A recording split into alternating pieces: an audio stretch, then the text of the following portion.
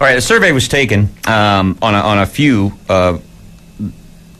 subjects dealing with couples, couple of whatever. Give me the America's #1 political couple. #1 political couple. And this is throughout history, I guess. And that's kind of a hint.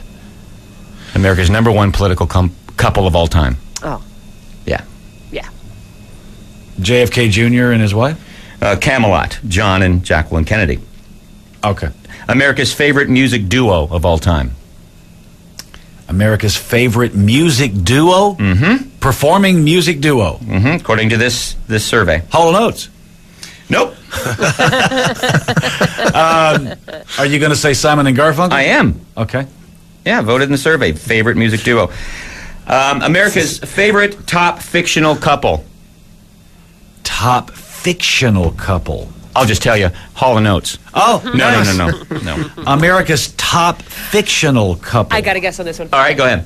Barbie and Ken. No. Oh, nice pull. Ken's a little gay for that. They couldn't. They broke up too, Yeah, didn't they? they I did. forgot. Yeah.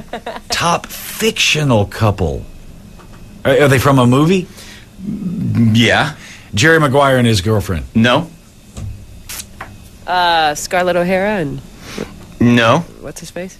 You asked if they were from a movie, and I had to say yes on that. But not only from a movie. Fictional. They don't exist. They don't exist. Very, well, they do exist. I mean, you can go see them today. If you wanted to, you could go see them today. And they'd make you happy. Very happy. Incredibly happy. Well, I'm thinking Partridge Family now. Okay.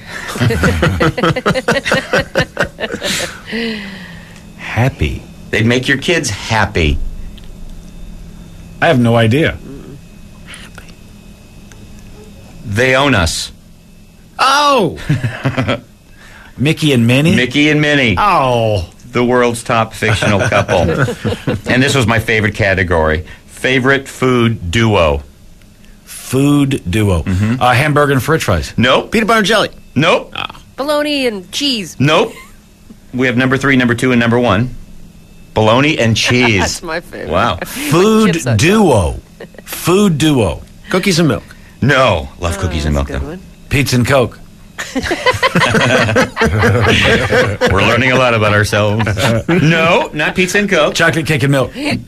I'll give you #3. Was milk and cereal. #3 was milk and cereal. Eggs and bacon. No. Bananas and peanut butter. No. Steak and baked potato. Steak and baked potato. God, I love that one. I just want to throw this in for no apparent reason, but I would not eat a steak maybe once, maybe twice a year.